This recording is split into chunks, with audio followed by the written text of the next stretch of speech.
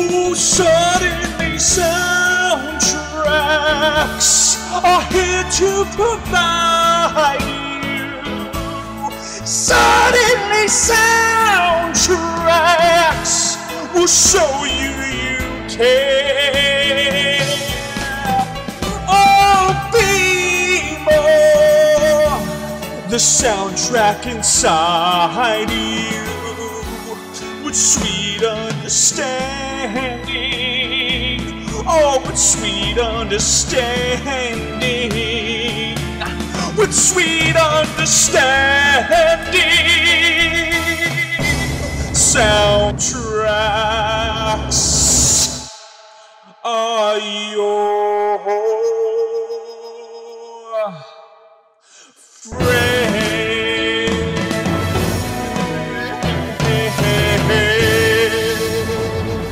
Hey guys, welcome to a very special episode of Suddenly Soundtracks, the show where we dissect a movie musical, song by song, and judge a movie solely based on the soundtrack that it provides. The show is super simple. We go through each song on a soundtrack and rate each song, either rockin', download the track, one-time listen, skip it, or burn the master tape. Then after doing so, we go through the song list and rank each song from worst to best. And since this particular film has cut musical numbers, we will go through a separate section where we go through all the deleted material and decide whether it should have been in the film or it should not have been in the film through a section called Cut It or Keep It. You guys know the drill, but this episode is very special. I am here with a very special guest from the from the Schmodown, from Cancel Too Soon. One of the best heels in the business, Mr. Whitney Seibold. How you doing, my man? Good, thank you. Good. It's an honor to be here. Thanks for having me on. This is going to be fantastic. We're going to be going through a movie from 1966, a musical that is very farcical and very Monty Python-esque. When he suggested this to me, I was like, okay, this is a typical Whitney musical. This is A Funny Thing Happened on the Way to the Forum. Something familiar, something peculiar, something for everyone, a comedy tonight. Because I'm a family slave. What's the good of belonging to a family if you're going to be executed by strangers? If I've told you once, I've told you 100 times. Do not fan the girls when they're wet. But you'll never learn. You'll be a eunuch all your life. My father will turn in his grave. Your father is alive. This will kill him. Something that's gaudy, something that's naughty, something for everybody's taste. Pantaloons and tunics, partisans and eunuchs, funerals and chases, Baritones and basses, panderers, philanderers, cupidity, timidity, mistakes, fakes, rhymes, mimes, tumblers, grumblers, goodness and badness, man in his madness. This time it all turns out alright. Tragedy tomorrow, comedy, comedy, comedy, comedy, comedy, comedy, comedy, comedy, comedy.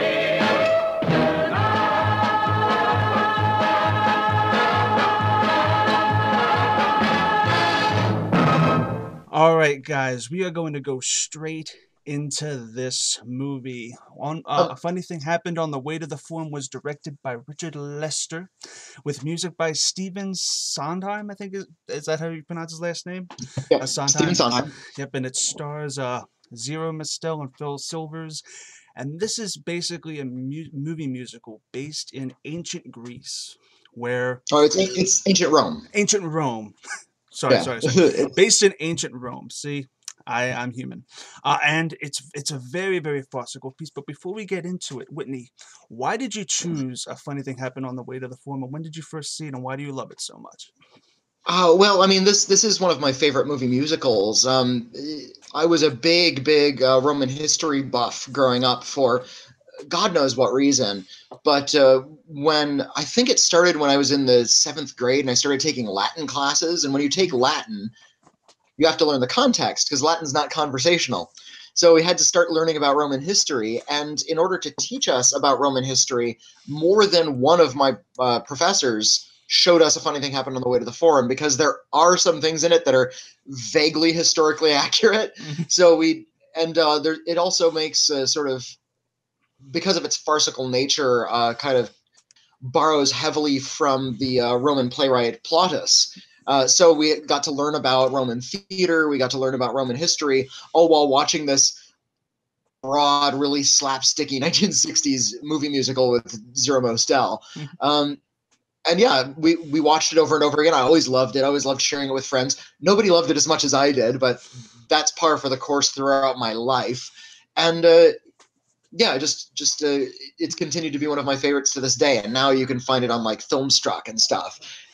It might finally be getting a bit of its due. This is actually the first time I actually heard of this musical when you sent it to Okay. me, and I'm like, damn, this is interesting. It stars Zero Mostel. I loved him from the producers, and so I Yeah. checked it out. And Phil Silvers, you know him from A Madman World, for example. He is a very, Yeah. very, very iconic comedian, and I watched it, and I'm like, this is a musical, but it's less so. We'll get into it. It's not necessarily that the songs are memorable, but the actual set pieces and what they do with the songs is what I was really interested in. We'll get into the songs in a second. But yeah, this movie musical is very interesting. It is based on the playwright Plautus. What's his name? Plautus. Plautus. Yes, and Or Plautus, if you will. Plautus. Yeah, and just fair warning. These names are really hard to pronounce when we talk about the plot, so I might f up. It is what it is. But before we actually get into the plot, we're going to get into the first opening number of the actual film itself, which is called Comedy Tonight. Something familiar, something peculiar, something for everyone, a comedy tonight. This is basically catapults you into what this movie is about. It feels like a stage show, to be completely honest, because there's at the beginning, they pretty much tell you what the whole movie is about with clips from the actual movie through this montage, Comedy Tonight, which I didn't expect, and I was like, damn, that is some Mel Brooks shit right there. You know what, Whitney, you can probably talk about this better than I can. What are your thoughts on Comedy Tonight? Well, you're right in saying that this sort of sets the stage, and this comes from the traditions of Roman theater. And in fact, in the Broadway musical, the first line of dialogue that's spoken before Comedy Tonight is a little introduction by the main character, Pseudolus, who addresses the audience directly. He says, "Playgoers, I bid you welcome. The theater is a temple," and this all draws from the way Roman theater was produced, and the way in which also comes from Greek theater, where there was a chorus that would address the audience as well as the action. So the main character is a member of the drama, but he's also narrating the drama. And it's just in movie form, that's actually just a fun way to break the fourth wall and let you know that what we're seeing is not to be taken seriously at all. This is the same year as Batman the movie. This is a really broad type of farce that was really hip at the time.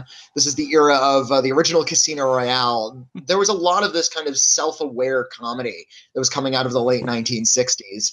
So it was actually a really good fit to have this movie and this song come out at that time. So he turns to the audience, he says, "What you are seeing is a comedy. This is going to be as silly as possible. Don't worry about any of the drama. Don't sweat it." And so he says, something familiar, something peculiar, something for everyone is this broadly appealing broad farce. There's a lyric in the original stage production that was cut from the movie production because it's theatrically bent. But one of the lyrics is, "Nothing that's grim, nothing that's Greek," that is not a tragedy. And then Pseudolus points to one of the actresses and says, "She plays Medea later this week."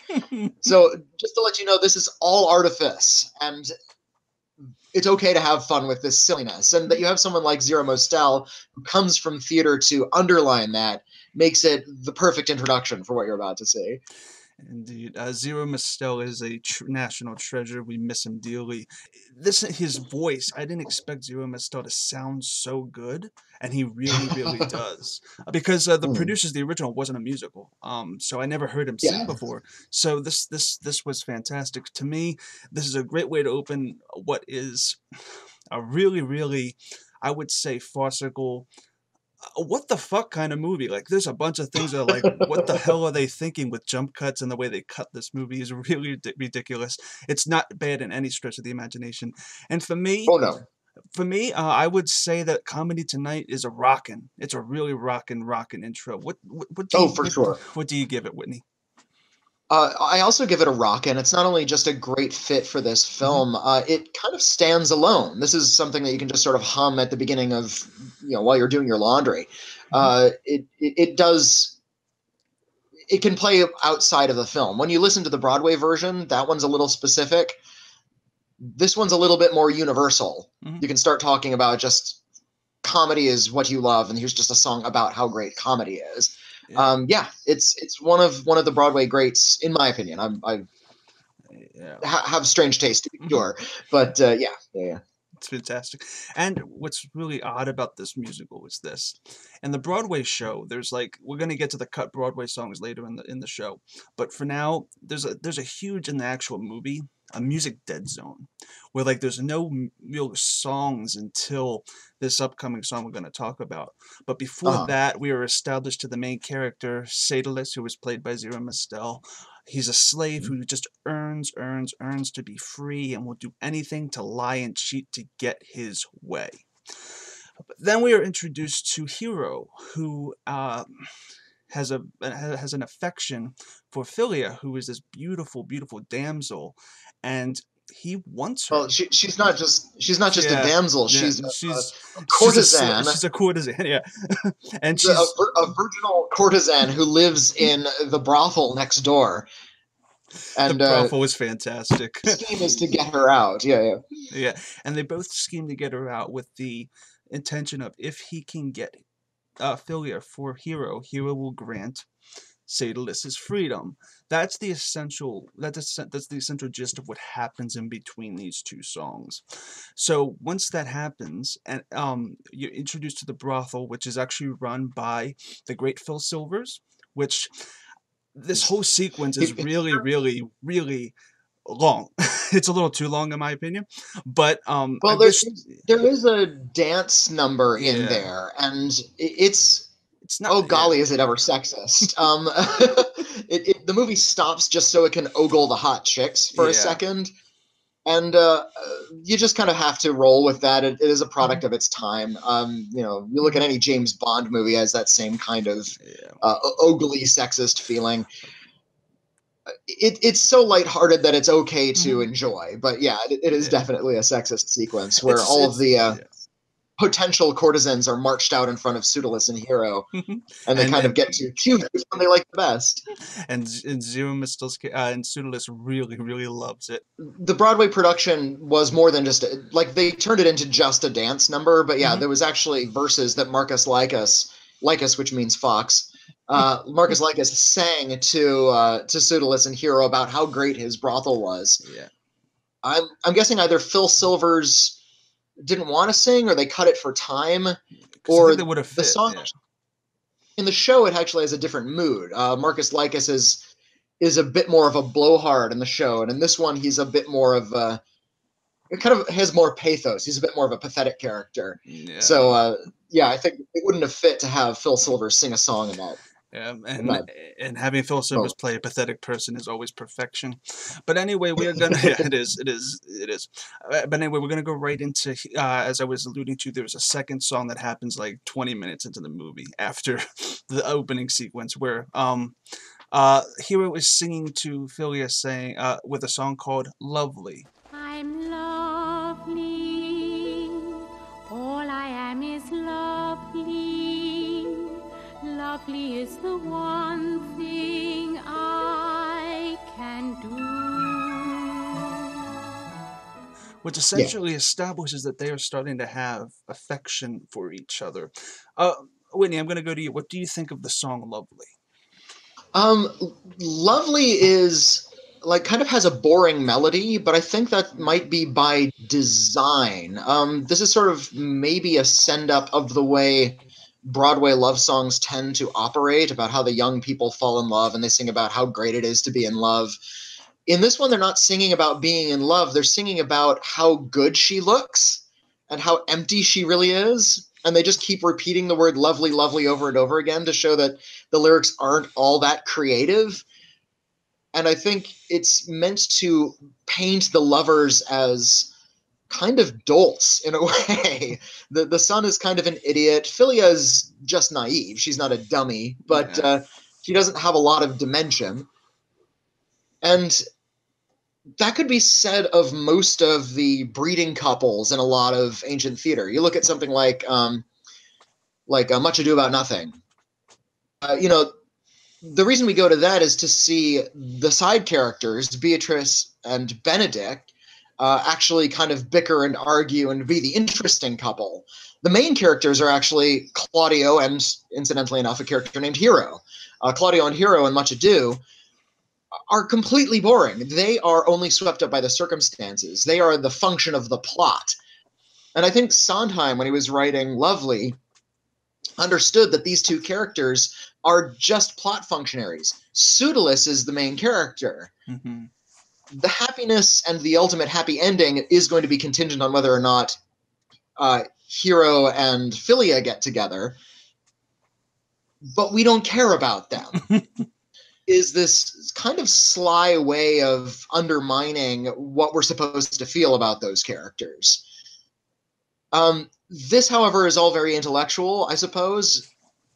Actually, listening to the song can still be a little bit dull. So they try to dress it up a little bit. They have a bit in the middle of the song in the movie where Hero is tuning a lyre in the middle of the song, and he can only play one note. Just to sort of give a little bit of comedic action to this otherwise boring song. When they bring it back, that's when it becomes hilarious. Different. That's where it becomes different. And I'm actually going to go with what you were saying, is that, yes, in the movie itself, it actually works, because I got the fact that it was taking a jab at, because they're basically MacGuffins. They really are. They're MacGuffins to the plot. And this is a necessary song that you would see in any musical where two lovebirds find love. That's nothing interesting, and they make it even more uninteresting, and that's the whole joke of it. The problem with that is, for me, is that since I'm judging this solely based on the soundtrack, you're not gonna go back to Lovely as much as you would if you were watching it. So if you're listening to Lovely by itself, damn, is it boring. But the jokes surrounding it, in the movie itself makes it work. So for me, Lovely gets a one-time listen. Not a terrible song, but I just don't see the replay value when you're on iPod and you're shuffling through songs. Whitney, what do you give Lovely? It's hard to say, because I'm so fond of this whole musical that I'm loath to cut anything out, but. I would give it a download the track. I think there's enough of Sondheim's cleverness kind of hiding in it that were you to give it another listen, you might kind of start to appreciate it. Also, this is a wonderful audition type of song. If you're a theater kid and you want to step on stage and just show off that you can sing, this is a fun enough song, but still requires enough of sort of the gentle love song chops that you can get away with both. For what that's worth, I'd give it a download. Indeed. Yeah, Lovely isn't bad. It's just it's two different tastes, and it works for the actual film. This next song, on the other hand, oh my God. Okay, everybody ought to have a maid. Okay. Yay! Everybody ought to have a maid. Everybody ought to have a serving girl, a loyal and unswerving girl who's quiet and a mouse. Okay. This song is what I consider what I would think of if I was to think of a funny thing happened to the form. You have Phil Silvers, you have Zero Mistel, you have, who plays Hysterium? Jack Gilford, and who's the fourth guy? Senex, Michael Horden, all singing this track as a quartet. They are awkward. It's awkwardly edited, which is the whole joke of it, and it's so absurd in how it's staged. Everybody ought to have a maid is. I mean, it's a dirty old man song, and again, It's difficult to tell if Richard Lester is staging this as something that's meant to kind of condone the attitudes of the characters, or if he's kind of making fun of the characters. I guess you can interpret it either way. Zero Mostel, Phil Silvers, Hysterium and Senex. Those four characters are all older guys. In fact, the word Senex is the Latin word for old man. So they're essentially just ogling young women. Mm-hmm.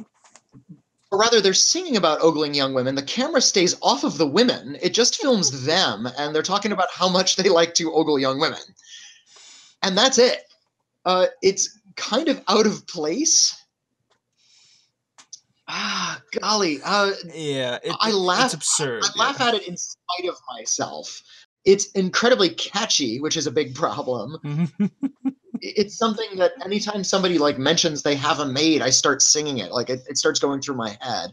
So yeah, it's really kind of on the fence for me if I can say if it's a great song or not. The whole setup to the song is great too, with Senex coming to the door and realizing that Philia is there, and she thinks he's the captain. Philia is now she's been taken from the brothel. She's now living in someone's house with Hero, but they can't tell Hero's father that. So they tell Hero's father Senex that she's the new maid, because they have they're a rich family, they have a lot of slaves, and so they just say, oh, she's just the new maid. He's like, good, a hot young maid. Why don't we stop and sing a song about the hot young maid? It's so absurd, but you know what, it works so well in my opinion. Just the song itself is just great, and it's catchy. It does nothing for the plot. It really doesn't. It's just there. But you know what, for a movie like this, does it really matter? Does it really matter? So for me, you know what, Whitney, I'm gonna go to you first. What do you give Maid? I'm gonna give it a download the track. It's too catchy. It's a little too iconic, and even though it's of its time, I think you can still sort of appreciate how backward it might be. So yeah, it's an interesting sort of artifact. I actually give it a rocket. I loved it to death. I really did. Okay. How it was edited. But you know what? It is what it is, and it's the most what the fuck moment of the entire movie. But I like that a lot about it. So moving on. Okay, so we get a bit more of a song kind of dead zone, but then you are introduced to the captain. Miles Gloriosus. Yeah, who's actually played by Leon Green, who was the original captain on Broadway too. He comes, and he basically, the agreement with Marcus Lycus was that he would pay Marcus Lycus a certain amount of money so he could get a girl, and this was the girl he was promised. So he comes back to the city, and his baritone voice in this song kills. I love Leon's voice. The song itself, though, My bride, I've come to claim my bride. Come tenderly to crush her against my side. Even though the performer, he's really, really great. He's got a great voice, and I think he doesn't sing this song well.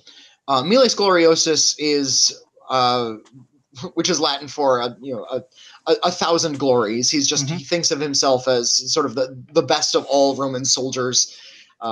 He is a conqueror. He's a slaughterer. He's darn good at what he does, and he feels very highly about himself. So he sings a song about himself. He sings his own entrance song. This is a moment of comedy. We're supposed to be laughing at how ridiculous this guy is. You know, one of the lyrics is like, look at the thighs, look at the chest, look at that, not to mention the rest. Even I am impressed. There's a way to really sell that. If you got somebody like, say, John Cena, like a big buff dude who actually has a lot of comedic chops, that song would kill. This guy, as if it's a straight Broadway song. So he's really able to tap into kind of his operatic voice qualities, but he's not selling the comedy in the song. So you kind of have to look at the lyrics on a sheet or listen to it a couple times to really appreciate how funny it is, because he's not making it funny. I'm not laughing so much at this guy. The same could be said, like he has a song later on where he sings a funeral dirge, and again, he's singing it so straight that it sounds like just a regular funeral dirge, even though there's a lot of funny lyrics. Sondheim wrote great lyrics. That was one of his great talents, so we need to highlight that a little bit more, rather than allow him to just sort of indulge in, frankly, his high talents. What I think is, like, I think you hit the nail on the head. His baritone does sound fantastic, but the thing is, it doesn't fit the song necessarily for the movie. I would imagine on stage and live it would work better, but this might be one of the few cases in cinema where casting the original actor to play it from the stage show probably hindered it a little bit. The song itself, I hinted at, I'm not a fan of. It's not necessarily that memorable to me, and I feel like something stronger could have been in its place with better, I don't know, just better. It should have been a little bit more show-stoppy, because there's so few songs in this film that I feel like this needed to be bigger than it actually was, if that makes sense. So, well, it's a moment of, to go into theatrical parlance again. Yep. It's a moment of pageantry. There was you said showstopper, and that's kind of what it was supposed to be. I think, when the character comes out on stage, you get on stage, he's great because he can sing to the back of the frickin' room. And he comes in and he has this retinue of hundreds of people, and everybody's in costumes and on horses and waving flags. It's this big deal that this character is coming on stage. And in the film, they edit it in such a way where we got to see all of the people who are marching behind him, and we get to see the flags waving. But since it's taking place on a movie set and everybody else is in costume and it's a little bit more dynamic cinematically, we're robbed of that pageantry. You either needed to film it much bigger, which the film didn't have the budget to do, or you need a funnier actor to do it so you can sort of layer it in with what's already been established. And it doesn't work as well in the film as it does on stage. Yeah, and for me, I give it a one-time listen. It has too many flaws. Listen. Yeah, you agree with that, Winnie? Yeah, one-time listen for sure. Yes, indeed. Probably the weakest song, in my opinion, of the film itself. Then we get into, the funniest song in the actual film itself. Pseudolus tells Milos Gloriosus that Philia has died. And in order to get out of it, and they expect him to leave, but he doesn't. He says, we want to have a big funeral and I want to see the body. And so Pseudolus convinces Hysterium to dress as the dead Philia to be in the middle of the funeral. And then he wants to cremate her. Yeah, beautiful. Later on, it's revealed that he wants to cremate her. But yeah, Hysterium very reluctantly goes along with this plan. This is a plot from an episode of F Troop. This is ridiculous crap going on right now. It is farce. It is wonderful. So we have Hysterium dressed as the dead Philia, and Pseudolus kind of sussing out how he looks. Like, he'll never pass for a lovely dead courtesan. And he says, look at me, just look at me. And Pseudolus looks at him and says, I can't take my eyes off you. And they launch into a reprise of Lovely. I'm lovely, absolutely lovely. Who believe the loveliness of me? And this reprise is terrific. It's basically the Lovely, but 10 times less boring. Just 10 times less boring. And their chemistry during this song is fantastic. Whitney, what are your thoughts on the actual song itself? Yeah. Well, it was revealed in this sequence that the original Lovely, the one that was kind of boring, was a framing device. It was a setup, because they shoot it in the exact same way that they shot the first Lovely, but now it's with these two ridiculous older men. And all of a sudden, it becomes clear what the intention was all along. So when you pair them, all of a sudden it becomes brilliant. And the first one becomes all the more brilliant because it was filmed so flatly. We realize those romantic flat angles and those kind of wispy, dreamy tones are completely ridiculous and farcical when sung by different characters. Yeah, it actually becomes something kind of genius when you realize that the first one that you were kind of snoring through was only a setup for this punchline. And the whole movie starts to fall into place a little bit better. Yeah, and that's the one reason. This is the one reason why I didn't say skip it to Lovely, because this is the payoff that we wanted, and this is just hilarious, hilarious farce. And this farce you see here in this movie, you can see like the misunderstandings and everything that happened from this song. You see it in Frasier a lot. A lot of Frasier happens. I could see a lot of Frasier in this movie. Like, I don't know how big you are in Frasier, but like the misunderstandings, the farcical stuff that happens in that show and other shows like that is what made me actually adore this song, because it gave me those flashbacks to the shows that I love.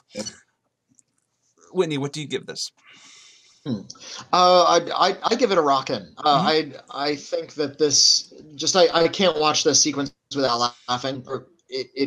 It repurposes a song that I previously didn't like in a way that made me realize what a fool I was, and that little bit of catharsis was greatly appreciated. Dude, I'm right there with you, rockin'. It's complete opposite of Lovely, and it gives it the payoff that it needed. Moving on from that, we actually just alluded to this. This whole setup is a setup for the burial of Philia, or Hysteria in drag. And it's revealed that the captain would like to cremate her body, and they have this whole funeral procession for her, or him. Sound the flute, blow the horn, pluck the lute, forward mourn. It's really, really good, and it's well paced, and you can see that. I love the fact that you're looking at it like, how can you not tell that's a man? How can you not tell that person is not dead? Because he's literally breathing. It's funny as hell. It feels like theater. It feels like... Yeah, it's Twelfth Night syndrome. I've seen plenty of productions of Twelfth Night, and never ever does Viola look like a boy. Like, she goes into drag as a boy so she can infiltrate the court. The seed is that, a woman thinks she's a boy and falls in love with him/her. And you just kind of have to accept that this woman looks like an attractive young man. I don't care how talented that actress is. I've never seen a production where it's actually convincing. So you have to suspend your disbelief. Oh, of course.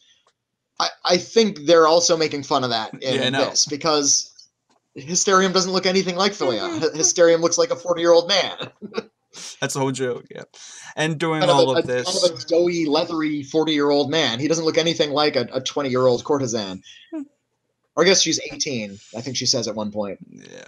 But also during this, we get Phil Silvers in drag too, which is hilarious. And, the song... I mean, at the end, they realize that he's been farced because he found out through a guy. I think the guy who told him that the plague that they were talking about was played by the Doctor Who actor. I forget what his name is, but he says that there's no plague in Crate. It's all revealed at the end. The whole lying, the whole thing to cover up the courtesan fiasco comes to a head at the end of this song. And this song, I guess... We forgot to mention earlier that they were able to get Philia out of the brothel because Pseudolus told Marcus Licus, the procurer, that she had the plague. Oh, yeah. That's a whole thing. And it's like, why don't I take her off your hands? It's okay, because I've had the plague. I can't get it again, so I can look after this girl who has the plague. It's a completely farcical lie, and the whole other comedy of it is that people just believe everything they say. It's really, really hilarious. But the song itself, the funeral song itself, is there. I would say that it's solid. It has a great set piece. It has a great vocals. But I would say that the funeral itself, I'm going to give it a download. It's not necessarily my favorite song, but I can't say don't listen to it again, because I like the vocals of the captain in the song. I really do. I think his baritone in this works really well. Whitney, what do you give it? And your final thoughts on it? This is my least favorite song in the film and in the show, in fact. I'm going to give it a skip it, because lyrics from the Broadway show to fit it into the movie, so it just becomes kind of a funeral dirge. And I understand that all movies want to throw in at least a little bit of emotion, something to get invested in, But this film has gone well out of its way to assure you that this is a broad farce and you shouldn't be feeling much of anything. So to suddenly cut all of the silliness out of the dirge and presented it just sort of straight, it becomes this kind of dead weight in the middle of the show, or in the middle of the film. And yeah, it's just something that I think you have to wait through. Stephen Sondheim can write some really bright, jaunty melodies, but he's actually better known for melodies that are a little dissonant and off-kilter. They're not all like broad Rodgers and Hammerstein major keys, gigantic, belting out numbers. They're not all barn burners. He did shows like Follies and Into the Woods and Sweeney Todd. These are not things that are things you can necessarily sing at karaoke. And he's good at that sort of song, but it's not going to play well in a film like Way to the Forum. And it's too silly. And if you're going to have this funeral dirge in the middle of this song, or in the middle of this film, you have to include all of the silliness. You have to make sure that Miles Gloriosus can really dig into a lot of kind of the strangeness of the situation. Pseudolus, Zero Mostel tries to put it in, but I think the two actors aren't necessarily on the same page, or maybe they were directed differently here than they were in the Broadway show. So yeah, it's a fine enough dirge, but I don't want a dirge right here. I want more comedy. So pick it up a little bit. Yeah. I can see where you're coming from. I'm not as intuitive with the actual Broadway show as Whitney is or some other people, and I can actually see that viewpoint, because you don't get it. Doesn't, if you wanted it to feel like a theatrical number, you don't necessarily get that with this, and it kind of is a bit of a downer, and I get that criticism 110%. Now, before we get into the finale, there's a couple of plot points that get wrapped up before it that I didn't cover, because again, this show we're just going through the songs, but I will cover some of this stuff. It is Buster Keaton plays Erroneous, who is Hero's neighbor, who has been out looking for his son and his daughter. Buster Keaton, this is his last film role. He passed away during filming due to lung cancer. But Buster Keaton comes back to town, and it's revealed. And what a champ Buster Keaton appearing in this film in 1966. He even he did a lot of his own physical stunts, even though he was rather elderly and kind of infirm at the time. There's a scene where he has to throw himself backward into an empty horse cart, and he famous for doing his own stunts, and that he was willing to do this as an elderly man and still be as great as he's always been is completely admirable. It was. It's just so great. This was the first time I saw Buster Keaton. I'd seen his face before, but I hadn't seen any of his films. And when I finally learned who it is, when you finally have him in context, it makes the film so much more impressive. He doesn't have a song, so I'm off track. Yeah, but anyway.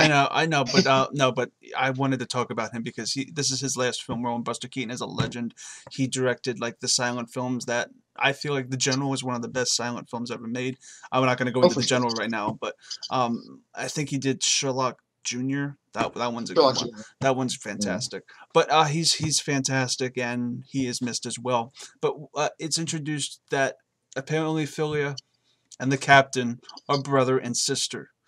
In this, it's one of the most coincidental what the fuck moments I've ever seen in a fucking film. It's amazing. The whole ending is just oh, let's wrap all this stuff up and make it all happy like we promised in the title sequence. That's the whole joke of it. You were saying something? Well, that's actually not unprecedented. That kind of storytelling where there's all these weird coincidences. You look at not just Oscar Wilde, going back to the ancient Roman plays where all of these familial connections are finally falling into place. If you ever read any of the later plays of Shakespeare, stuff like Cymbeline or The Winter's Tale, where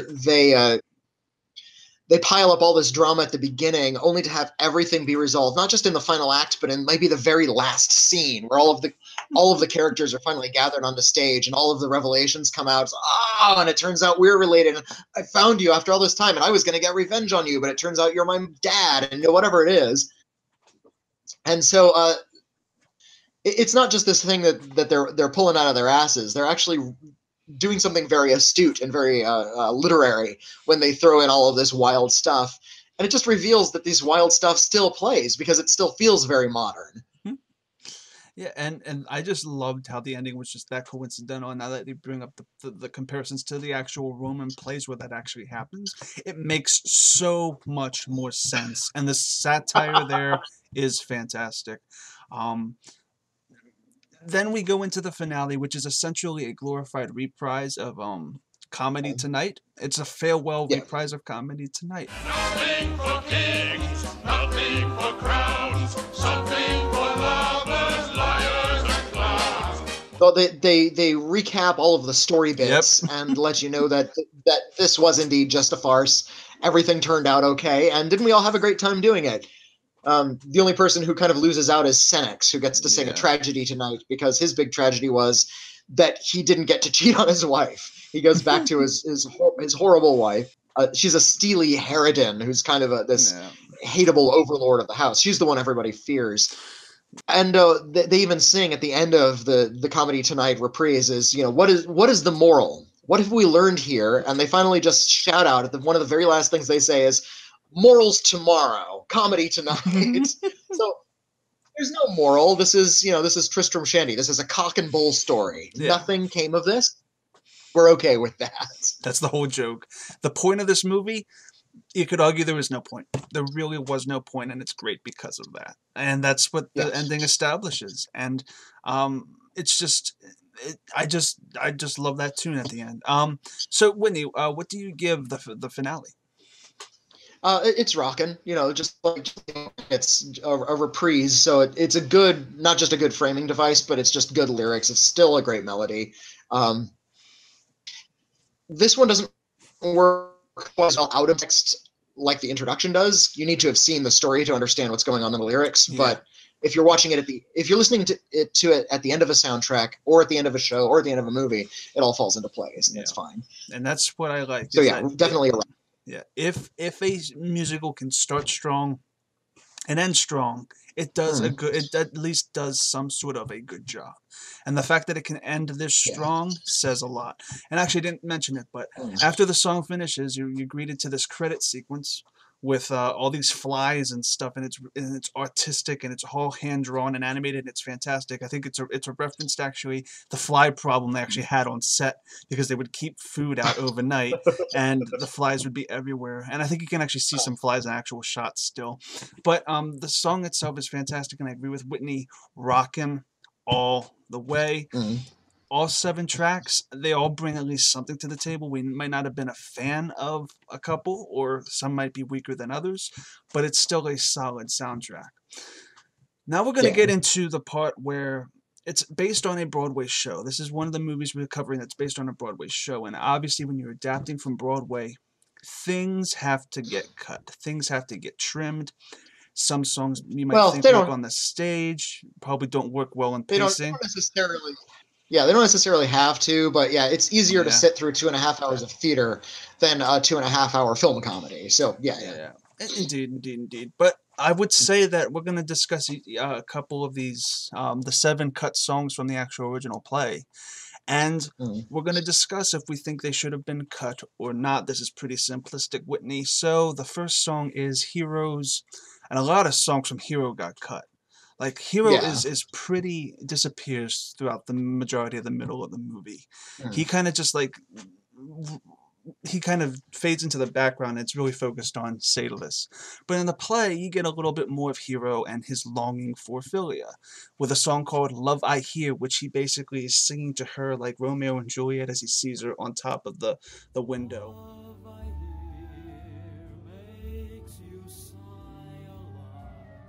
There's a scene in the movie where he's trying to throw her a love note, and she's not getting it.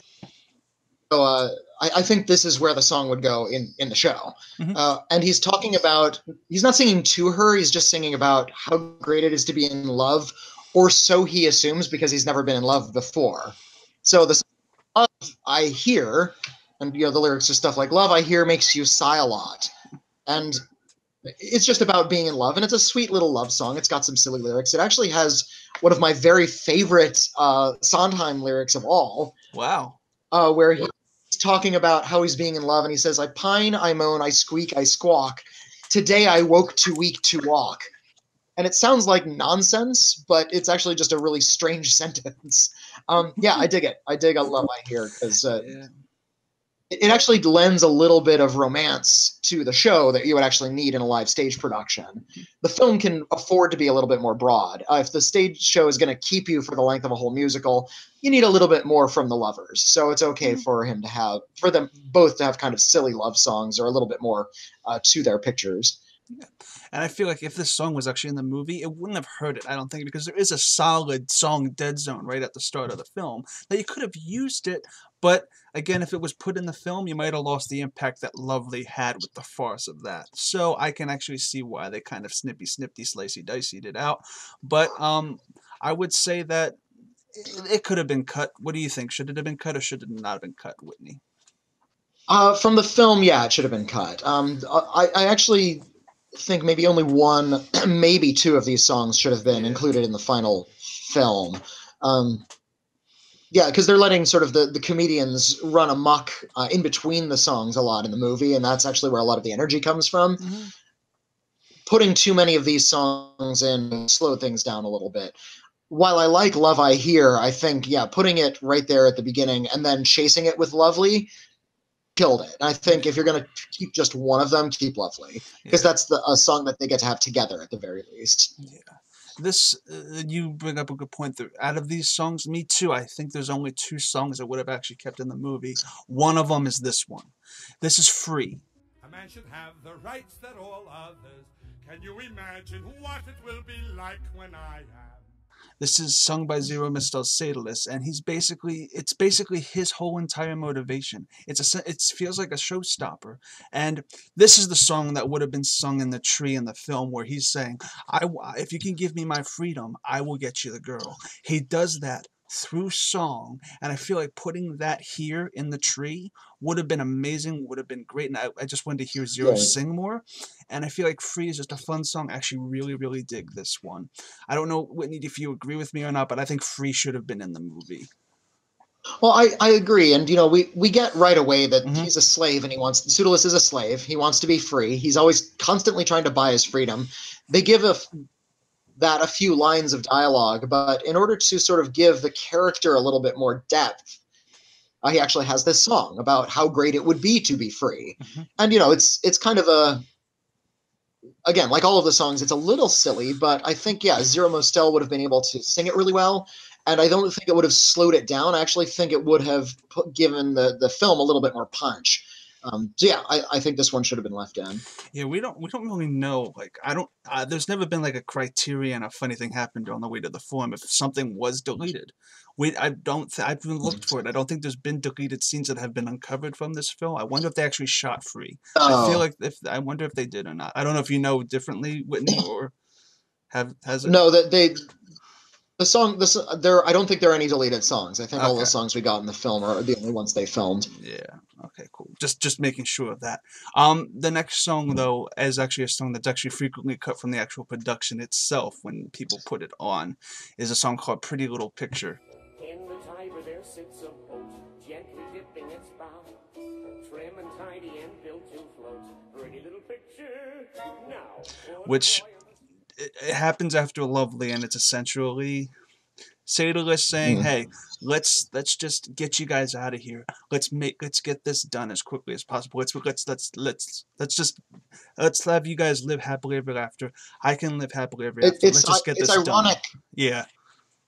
It's trying to move the plot along, but in order to sing the song, you have to stop the plot. So there's a little bit of irony there.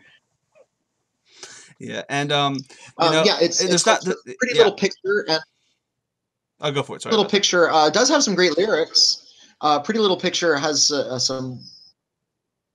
again, jaunty, and we get to sort of sing about how great these two lovers are going to be. It's a little plot-centric. The movie misses a lot of that, but I think by deleting it out of the film, it makes the film stronger. Mm-hmm. It also has a really terrific Sondheim lyric where Pseudolus gets to sort of sing things that sound like nonsense when really it's words. Mm-hmm. Let's see. I'm far behind at the edge of the day, and the bong and the bell and the buoy and the bay, and the boy and the bride and the boat are away. It's a really like tongue twister, and it's fun to hear somebody sing those things. But yeah, it's just not. Again, in a stage show, when the story is a little bit more focused on, it's necessary. But in the film, no, it's dead weight, and it's okay to cut this one out. And this feels like a song that should be performed, not necessarily seen on film. I feel like it would have slowed down the pace, and it would have been a detriment to the actual final product, and I can see why it was cut. I think we're both on the same page with that one. This is the other one that I feel like shouldn't have been cut, which is a really funny song called I'm Calm by Hysterium. I'm perfectly calm, I'm utterly under control. This is basically in this section where we were talking about the maid song. This happens during that section where essentially you're lying to what's his name, Senex, and he's trying to keep calm, trying to keep this lie to himself, and it's comedy gold. I've watched a couple of videos of this song on YouTube, and it's hilarious. I can totally see Hysteria doing this, and Hysteria in this movie is one of my favorite characters, so having him sing more would have been fantastic. What are your thoughts on I'm Calm, Winnie? I'm Calm is a really terrific song for the version of Hysterium that we got in the stage production. I think Hysterium, like his namesake, was supposed to be a lot more skittish, whereas Jack Gilford, I keep forgetting his name. Gilford, yeah. Jack Gilford, who played him in the movie, makes the character a lot more confident. And I think that works in the movie, but if you were to suddenly give him this song about how he's panicking and losing his mind, it wouldn't have played well with the character. And I don't think Jack Gilford would have played this song well in the way he played the character. Maybe he could have played him a little bit more panicky, but I think if you got a more nervous, someone like, I don't know, Jack Fiedler, who played the voice of Piglet in Thru, and also in 12 Angry Men. He would have been great. Been good, like a sort of a really nervous type character. It doesn't belong in this version of the film. Okay, I can see that. So even though the song is great, I think you need a different version of the character if you're going to put it in the film. Interesting. That makes things interesting, because that's the one song I would have put in. You wouldn't, which means that there's a song here that you would put in. Impossible is a song that I feel like it's the next cut song. He's a lovely blooming flower, he's just a sprout. Impossible. It's between Senex and Hero, and I feel like I'm not a fan of the actual song itself. I feel like it's kind of beating it over the head. But I can see that the merit of having both the father and the son having a song together. And you get, who plays Senex? You get Michael Horden to sing more. And, his voice wasn't bad from what we heard in the actual film. So Impossible would have been decent. I don't know if it would have necessarily helped the film, though. What are your thoughts on Impossible, Whitney? Impossible was a good way to sort of establish that the father and the son had a relationship, which they don't really bother to do in the movie. They're just sort of both in the same house. I can take or leave it, actually. I think it wouldn't have necessarily slowed things down. I think it would have shown that they do have a relationship. The only problem is it's not funny. There's not a lot of pep or energy to this song. It's just sort of showing the generation gap, and that's not what this film is interested in doing. If they could have staged it in such a way where everything was really kind of broad and silly, yeah, but it would have needed to have been staged just right. Yeah, and that's probably why I would say that we wouldn't have put, because it didn't feel like a farce. It didn't feel like you would have gotten a lot of laughs from it. So that's a good point indeed. Going off of that, Dominia has her own song, That Dirty Old Man.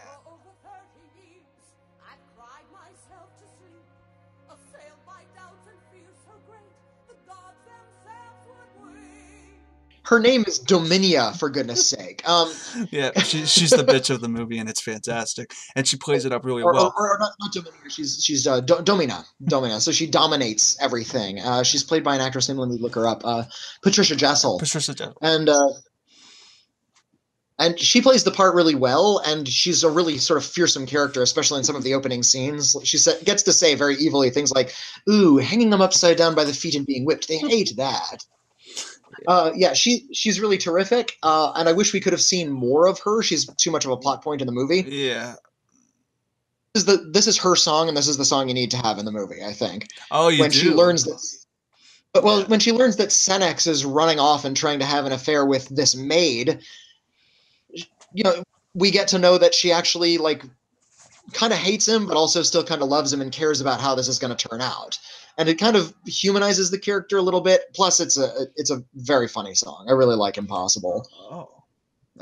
Look, yeah, he's always taking advantage of me. He's always abusing me. Oh, if he would only abuse me. You know, that their marriage is just sort of a sham at this point, but she's willing to give it another go. I kind of like that. I like the title of it too, That Dirty Old Man.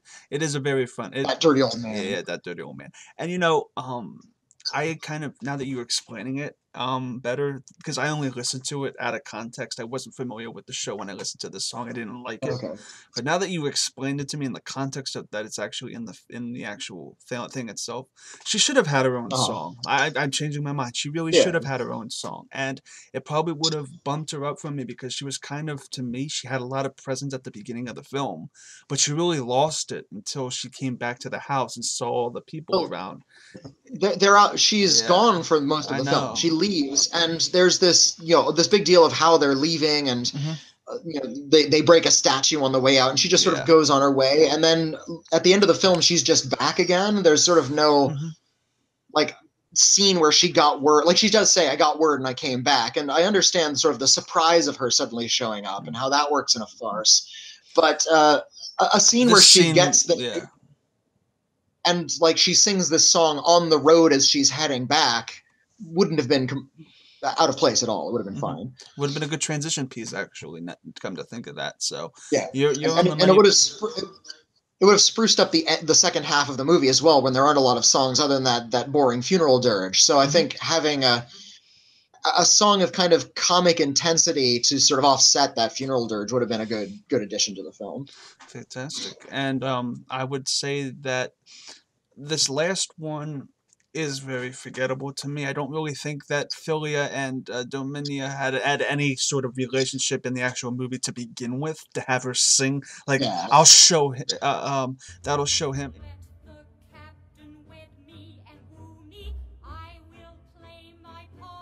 It kind of is just referenced partially that this man raped and pillaged her family or something, whatever she was talking about, and he was a monster and a Mongol. And I think just saying that through dialogue would have been better than through this song, "That'll show him," which this is forgettable. Whitney, what are your thoughts on "That'll show him"? Again, this is one that I think plays better on stage when Philia has like a little bit more to do. When she's just sort of a plot point in the film, maybe you don't want her to sing that much and have that much emotion or conflict. Just having her say kind of blithely, "Oh, I don't want to marry him," is just enough in the film. Giving her this whole song about how she's going to get her revenge by treating him as well as possible is kind of a silly concept. It might be a little too broadly silly and too dark for the movie. Like, yeah, this guy killed everybody I know, so I'm going to like massage his feet every night. I understand what the joke is, and on stage that might be funny when everything's a little bit just in front of you. Yeah, I don't think it would have really worked here. Plus, it's right near the end of the show, and it would have just halted everything. Yeah, and I feel like it actually right when the action is building and everybody needs to be getting together and everybody's running around, to stop and have a song in that moment would have been death. Yeah, and I feel like, as you said, it kind of also takes away from the fact that she's a MacGuffin. So having her have more of this oomph to her would have actually taken away from the joke because that's basically what she Yeah, was yeah, throughout the movie, and that's the whole point of her character. So guys, that was the cut songs of the actual Broadway show. Again, of the 14 songs in the show, 7 made it into the movie. This happens when you adapt a show, and you know what, for the better, and since we're talking about it now, maybe it was for the better that most of them got cut. yeah. So we're going to move on to the final part of the show, Whitney. This is where we rate, we rank each song from the film from worst to best. Just tell me what your worst was to your best one, all 7 tracks, and that'll be it. So Whitney, what is your list? Okay, well, worst would be the funeral sequence, Mhm. followed by working my way up the list, going up to Bring Me My Bride.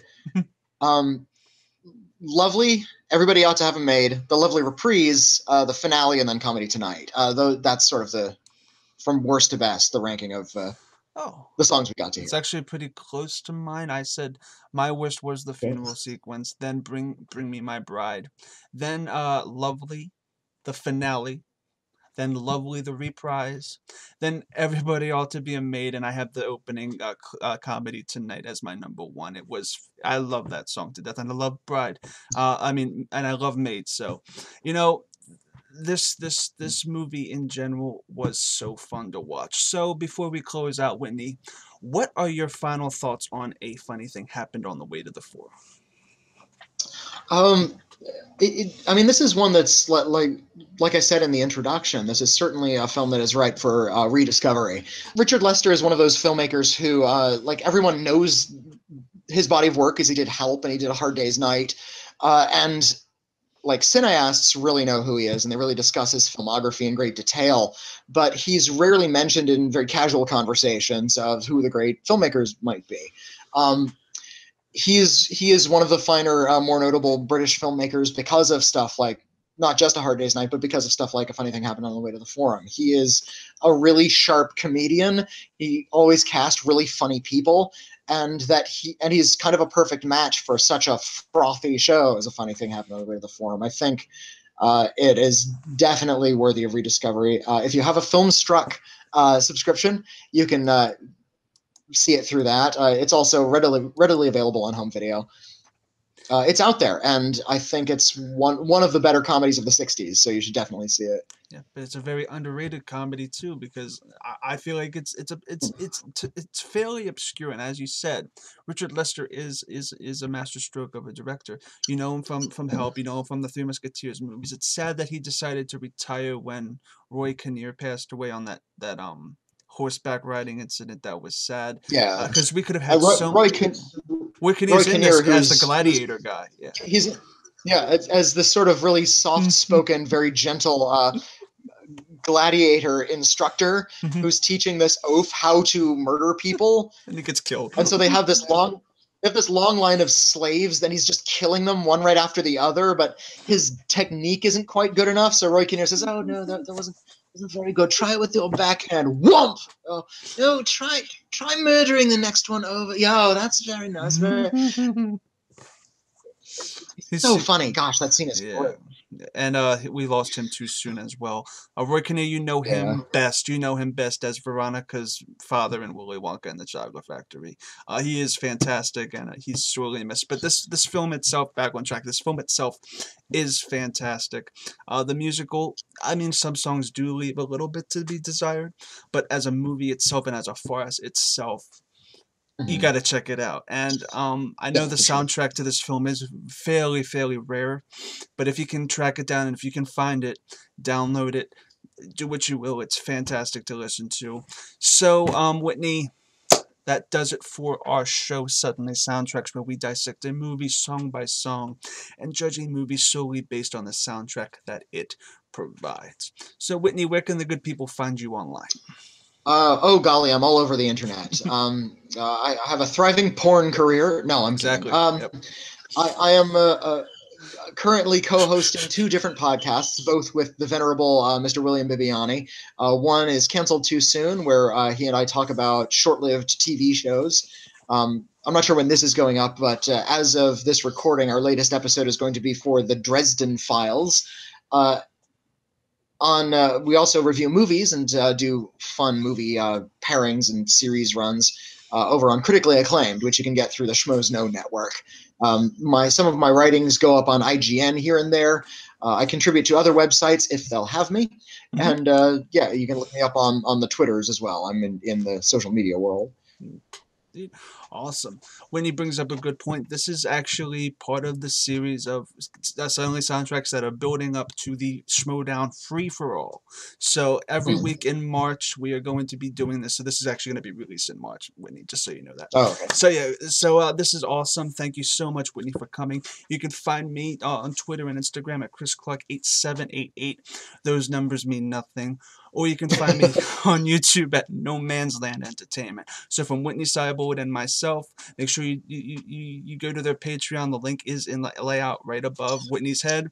So anyway, guys, keep rocking, take care, and let's rock this sucker. Good night. Boom.